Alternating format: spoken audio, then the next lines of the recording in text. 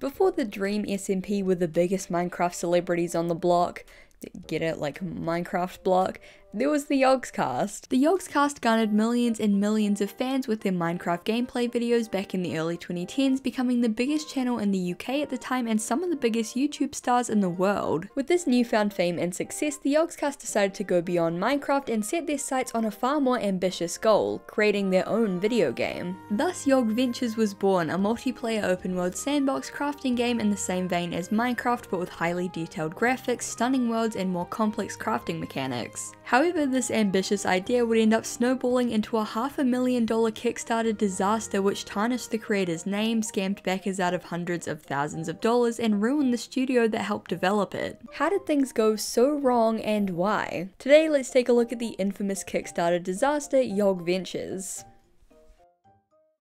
Before we get into the video, I just want to give a huge thank you to Raycon for sponsoring this video. Raycon make wireless earbuds that look, feel, and sound amazing. They come in these super cool cases and you can get these in multiple different colors like rose gold and red. I got these really cool electric blue ones. The earbuds charge right in the case and they have 32 hours of battery life and 8 hours of playtime, which is honestly really good. But they don't just look good, they sound incredible. Raycons have optimized gel tips so they fit perfectly in your ear, and they even come with tons of extra gel tips so you can find your perfect fit. Seriously guys, these things do not budge, so you can take them on your walks, running, exercising, biking, all that kind of stuff, and you won't need to worry about them falling out. You can also just use them while working or watching TV at home. Raycons are so comfy and discreet that they're perfect for pretty much any occasion. Plus, Raycons have 3 different sound profiles so you can switch between pure, balanced, and bass sound for the perfect listen. Raycon's everyday earbuds have over 49,000 5-star reviews, they're durable and water resistant, and they come at half the price of other premium audio brands. So if you're looking for comfortable, high quality sound, click the link in the description below or go to buyraycon.com/izzy to get 15% off your Raycon purchase. You'll get some super amazing earbuds and you'll be helping to support the channel. Thank you so much to Raycon for sponsoring this video, they're awesome, definitely go check them out, and now let's get into the disaster that was Yogventures.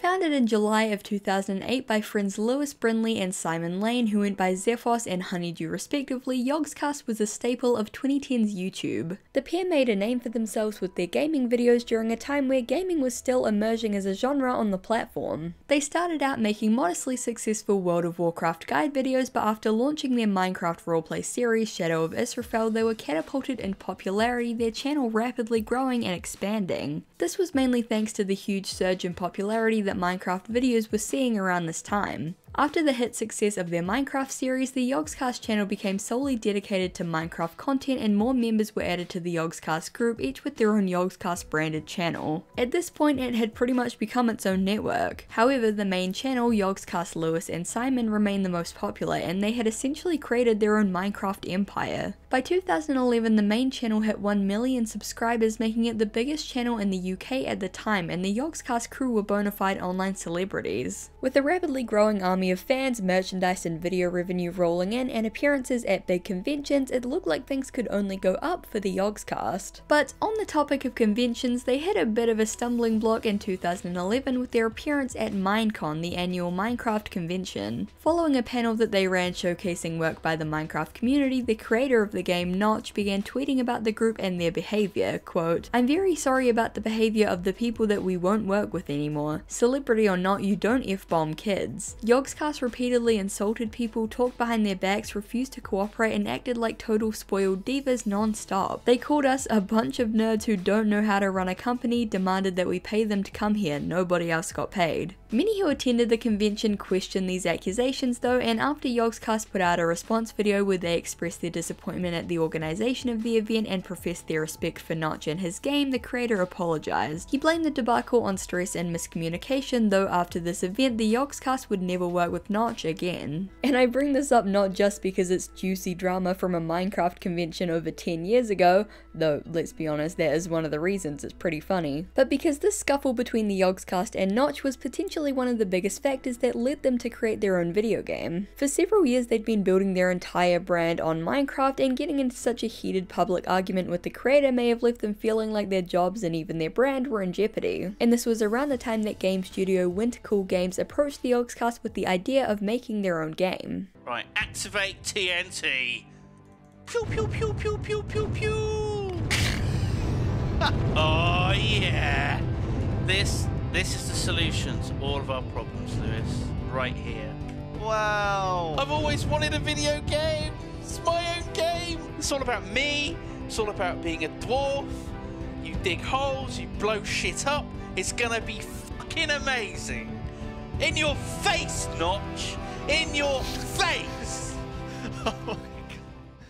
On April 7th, 2012, a project was launched on the crowdfunding platform Kickstarter. Yogventures, a Yogscast video game launched by a company called Wintercool Games LLC. Yogventures is going to be an open-world sandbox game designed first and foremost as a multiplayer experience. The game will allow you to create and shape worlds, then easily share them and play with friends. You'll have control over everything from the buildings and dungeons to the NPCs and mobs. Yogventures will be the ultimate modders game where even the rules of winning and losing can be tweaked. Think adventure maps in Minecraft, only now you aren't limited to just blocks. The game utilizes technology called marching cubes, which allows us to generate fantastic new world terrain that is random and editable. Essentially, Yogventures was an open world sandbox crafting sim heavily inspired by Minecraft. Utilizing the same sort of explore, build and destroy mechanics, the game's graphics were much higher quality, using detailed 3D terrain instead of blocks and highly detailed character models and animations. Concept art showed grand, sweeping worlds, beautiful fantasy biomes, and highly detailed characters and maps, promising a truly unique and visually impressive sandbox experience. The game, of course, would be heavily themed around the Yogscast themselves, with playable characters from their YouTube video series as well as in-jokes and references for Yogscast fans. And this really worked in their favour. They cleverly catered to not only gaming and Minecraft fans in general, but Yogscast fans, promising several brand new series on their channel where they would use maps made by the players. From the Kickstarter quote, "And of course this means we'll be launching an even more epic and amazing video series to run alongside the release of Yogventures, potentially even featuring maps that you have made. All of the maps and adventures we make for this will be released to the community so you can play along with us or reimagine the adventure and make it your own." Yogscast and Wintercool were asking for $250,000 to develop the game. They already had a very early and rough prototype which they showed off in their Kickstarter video, but they needed a lot more funding to get the game to a playable state. And speaking of Wintercool Games, we should probably take a look at who exactly they are because they play a pretty big role in this entire debacle. As explained on the Kickstarter, Lewis and Simon weren't artists or coders, so they brought on Wintercool Games, described as a team of indie developers based in and around Hollywood, California. With many of these artists working for big companies like DreamWorks and having years of experience in the industry, it seemed like Wintercool was the perfect fit to bring Yogventures to life. There were a few early signs that something wasn't quite right though. According to the Kickstarter, Wintercool had never actually produced a game before and Yogventures would be their first title. Additionally, despite the estimated delivery date of the game's beta release being December 2012, which gave them less than a year to get the game ready, Wintercool was only able to work part-time on Yogventures. That's a very full-time looking project to be doing part-time. The early video footage and screenshots didn't bode particularly well either. This was during early development of course, but the quality was noticeably poor. Regardless, the Kickstarter in combination with a lot of hype from the Yogscast crew drew in fans by the thousands and the game was fully funded in just over a week. It was listed as one of Kickstarter's official projects we love, and by the end of the campaign, Yogscast and Wintercool had 13,647 backers who pledged a whopping total of $567,665 to make Yogventures. With high hopes and $500,000, Yogscast and Wintercool set out to make their ambitious game a reality. But as you probably guessed, things didn't go quite according to plan.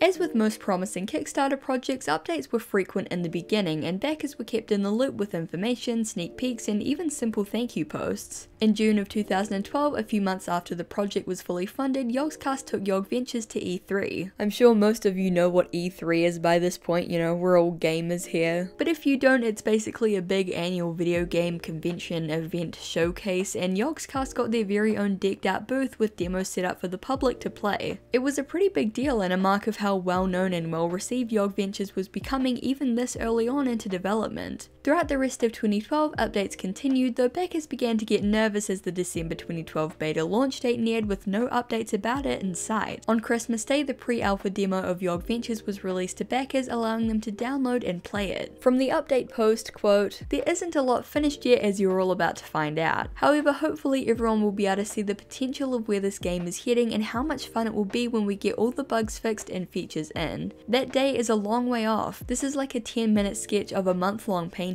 so we fully expect there to be lots of questions and concerns. However, that's what this process is all about. It's about letting the backers see how this game comes along, warts and all. I don't want to be too harsh on the project because the devs and artists were clearly doing the best they could given the circumstances, but this pre-alpha was absolutely not up to scratch. The game was meant to be in a fully playable beta state by this point, but it looked more like an early prototype, and the comments were filled with agitated and stressed backers. However, Wintercool, who were posting the majority of the updates, tried their best to answer questions and quelled the outrage where they could. Updates to the pre-alpha continued through December and January, followed by a month-long silence in February, which was broken with the release of the alpha version at the end of March. While this news was promising and most backers were fairly forgiving of the delays, the alpha update was followed by 5 months of silence, ruining any goodwill that the update may have garnered from backers. After this 5-month wait, the Kickstarter was updated once again. Wintercool announced the date of the closed beta launch and shared some footage of the game,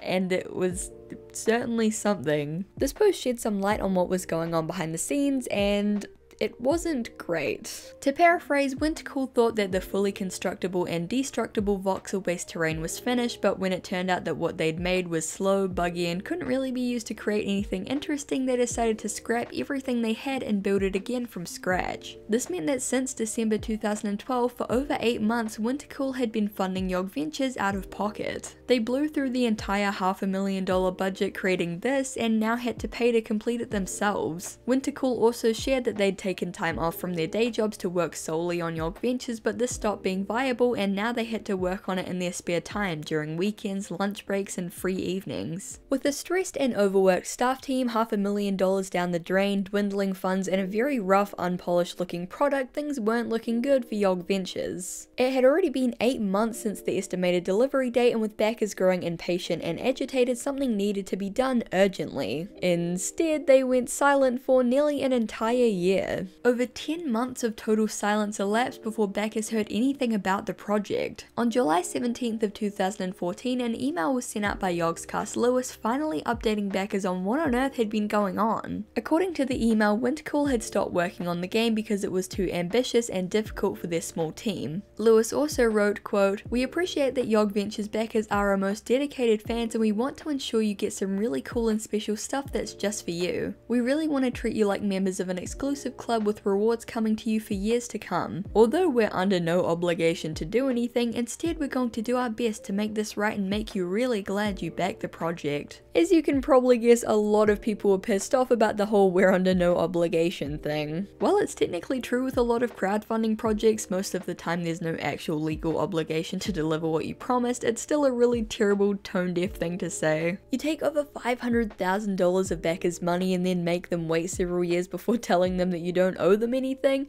Yeah, they're probably going to be a little bit mad. Anyway, Yogscast told backers that to make up for the failed project, instead of getting a copy of Yogventures, they'd be getting a Steam key for a similar Kickstarter game called Tug. Tug, or the Untitled Game, was an open-world RPG sandbox Minecraft clone pretty much in the same vein as Yogventures. The gimmick with this project was that it was created by a team of scientists, academics, and artists with an emphasis on complex combat mechanics, natural exploration, and an immersive, realistic world. You know, the things that every open world RPG Kickstarter says they'll have. Anyway, despite these lofty promises, Tug pretty much went down the same road as Yogventures. Updates slowed to a crawl, the game was buggy and unfinished and looked terrible, and the company behind it, Nerd Kingdom, was plagued with layoffs, dwindling funds, and tons of internal drama.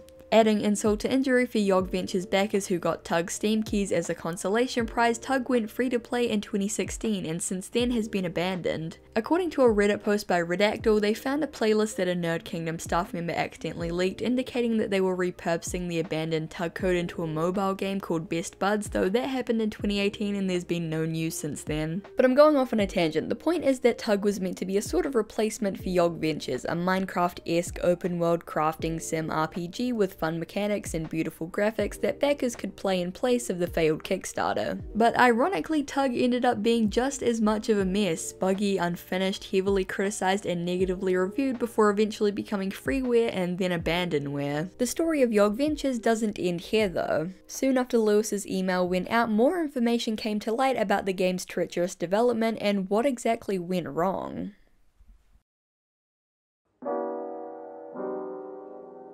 Shortly after Lewis's email went out, Chris Vale, a lead developer at Windcool, shared his side of the story via a Kickstarter post and a private forum post. Chris confirmed that the partnership between Yogscast and Windcool had dissolved and felt that his own inexperience and mistakes during the development process had caused the failure of the project. Pretty much as soon as development began, things started to go downhill. As shown in Chris's budget breakdown, several artists were given lump sums of $35,000 as payment, but after 2 weeks of work, one artist got a job at LuKrembo and couldn't get permission to keep working on Yogventures. With nothing in their contract about what to do in this scenario, there was no way to get the $35,000 back, and they had effectively wasted a large chunk of their budget on an artist who left the project early. Quote, "When Lewis found out about the artist incident, he was rightly confused and upset, and as a result he lost faith right away in my ability to run the company from a business standpoint, and basically required that all the rest of the Kickstarter money that hadn't been spent be transferred to them right away. In the end, we negotiated that $150,000 would be transferred to the Yogscast with the understanding that they would use that money exclusively to create and ship all the physical rewards, and they would help hire a main programmer that we still didn't have on the project. However, the Yogscast apparently never ended up hiring anyone, and with Windcool having no money to hire anyone, Chris ended up taking over this role, working tirelessly for 18 months with essentially no pay. In fact, he ended up contributing $25,000 of his own money towards the project. The rest of the team were also stretched thin, having to work long hours in addition to their day jobs for reduced pay. Quote, "I tried to cut all costs and continue the development even after the heavy losses of 2013, but the stress of trying to work full-time and be full-time on the game ultimately caused me to ruin my relationship with my wife. She filed for divorce because I was so obsessed with finishing this game that she couldn't take not seeing me anymore. When the divorce began, I suffered a bit of a crisis personally and had to take a medical leave of absence from work. I almost lost my job too." Chris's posts were extremely apologetic, and he essentially shouldered the blame for the entire fiasco, blaming his lack of experience and planning for the game's failure. Responses were mixed to say the least. A few people actually came to the defense of Windcool, blaming Yogscast for throwing them under the bus. This sounds a lot like this guy got hired with fairly little experience to save money compared to paying those with decades of experience, and then the Yogs were surprised that he, as part of a team of just 6 people, then couldn't do what 50 or more experienced game designers could do. Poor guy got his life literally ruined. I feel so sorry for him. I legit feel bad for the dev. The Yog boys not so much. I watched them around Minecraft's early years. Shortly after this happening, I just couldn't watch. However, the majority of backers and internet onlookers didn't take these posts too well and essentially accused Chris and Windcool of being scammers and thieves. This just sounds like someone who bit off more than he could chew because, you know, money. He should have known that a project like this is a very complex and involved process, not something you can do as a freaking part-time job besides your day job. $500,000, that's hire whoever you need money. You've got to be shitting me. In short, this project was a fucking clusterfuck. How the fuck do you spend $567K and have so little to show for it? Why did you not hand this off to a more experienced team? How the hell do you say we needed more money when you got double what you scoped in the first place? In the end, despite sinking hundreds of thousands of dollars plus tons of the team's own money into the project, Yogventures was discontinued. The rights to the game and all of the material made for it were handed back to the Yogscast, which backers hoped would lead to another studio picking it up, but it's been 10 years and there's no sign of it ever making a comeback, so I think we can probably give up on that dream. Windcool Games shut down shortly after all of this went down, with all of the artists going their separate ways and hopefully moving on to greener pastures. Chris actually started Windcool back up in 2021 as a solo indie developer and released a blog post on what had been going on in his life since the great Yogventures catastrophe of 2014. In the post, he shared that he had gone through a depression after having to cancel Yogventures, which nearly made him quit game development, though he didn't give up and continued to pursue indie dev. As of the publication of that post, he had returned to DreamWorks Animation and was able to fund his own personal projects through working in the industry. As for the Yogscast, well, they're not exactly the YouTube titans that they were back in the 2010s, but with the changing times and evolving trends, I think that's pretty normal. Yogscast, Lewis and Simon currently have over 7 million subscribers and continue to make gaming content. As far as I can tell, they've been fairly transparent about the situation. They've reiterated that Wintercool came to them wanting to create a game and that their role was basically to sign off on ideas and advertise it to their audience. They had little to do with the contracts, budgeting, or development of the game itself. According to them, the missing $150,000 that was handed back to them was spent sending physical rewards out to backers, though rumours and clickbait articles circulated online that the Yogs had pocketed the money. Obviously there's no real proof of this and these claims were likely just rumours. Still, Yogventures remained as a stain on their career, one of the most infamous Kickstarter disasters in history and the game that shut an entire studio down. But there's still one question left to answer. Why did this all happen?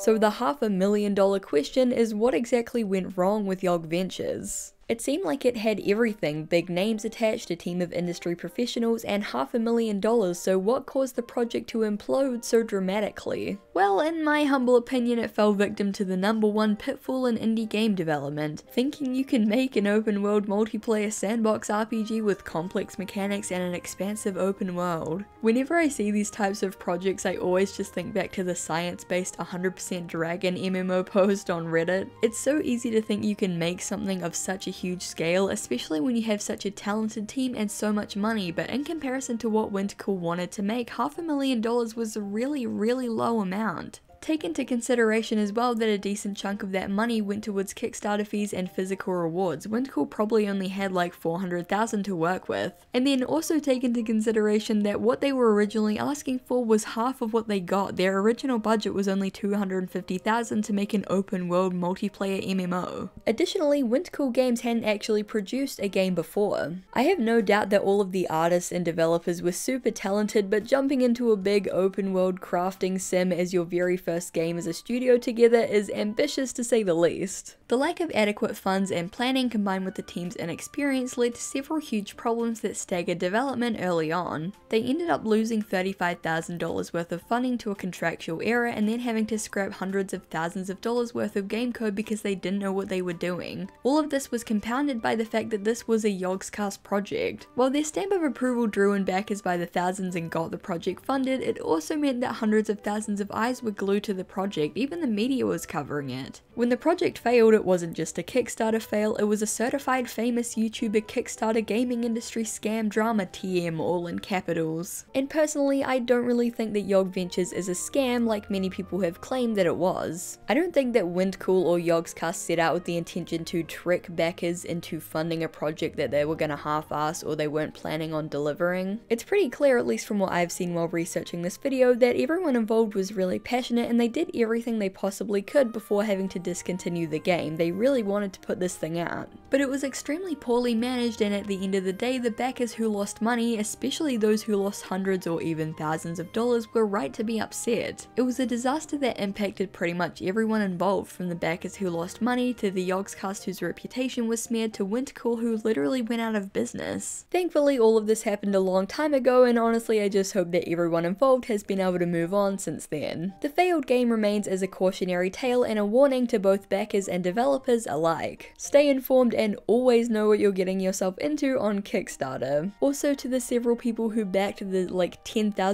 Yogventures tiers, I hope you are doing okay. Thank you guys so much for watching, I really appreciate it. I hope that you enjoyed that video topic. Kickstarter scandals and stuff have always intrigued me, it's always an interesting topic to cover. Yogventures is a pretty famous example, but yeah, I've been looking forward to covering this for a while, so I really hope that you guys enjoyed it. If you have any suggestions for things that you want me to cover in the future, definitely let me know.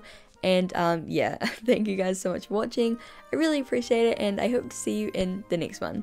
Bye! Thank you so much to my Garfield overlords over on Patreon: Katrina Likes 5e Stuff, Fitzy, Jorge K. Cruz, Michelle Olsen, Matt LRJ, SHSL Sunsun, Doug, Jordan Nielsen, Dana Homegardner, Charlie B, Simon, John Leach, Ren Pendragon, Pom, Den Meadow, Xavier Arajo, Helm Hamburger Hand, Derzo Blint, Sheriff Whiskey, The Fabby Librarian, Red Meth, Astrian Vortex, Jesse Chisholm, Sophie Skidder, Brianna Robinson, Grip Gunderson, Jane, Kimono My Gyro, Joe Bradshaw, and Arcantilus. Thank you guys so much for supporting me. As always, if you want to join these guys over on Patreon, the link will be in the description. And yeah, thank you for supporting me. I hope you enjoyed the video, and I hope to see you in the next one. Bye!